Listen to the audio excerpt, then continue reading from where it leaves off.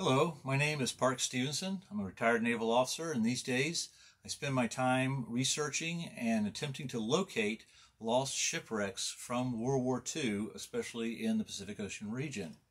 Recently, we discovered the deepest shipwreck known to date, the USS Johnston, a Fletcher-class destroyer that was sunk in 1944. In preparation for that expedition, I spent time aboard USS KIDD in Baton Rouge, Louisiana, learning what a Fletcher-class would look like, becoming familiar with it so that when I saw whatever we were going to find at the bottom of the ocean, I would be able to recognize it. Because more often than not, wrecks are twisted, torn, maybe unrecognizable if you didn't know what the real ship looked like. Right now I'm preparing for another expedition which we hope to find in Samuel B. Roberts, which is much similar to the USS Slater, a destroyer escort in Albany, New York.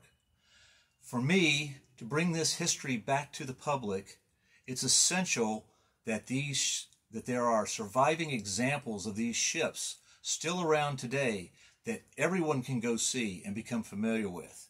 It's a way not only of knowing the history, but having that tangible link to that history, something that you can touch, see, feel, climb aboard.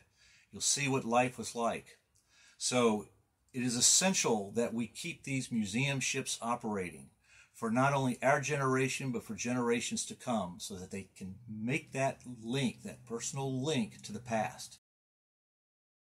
So please go to USSKIDD.com. There you will find out how you can either contribute financially or even possibly volunteer to come aboard the ship and help preserve this monument for future generations to come.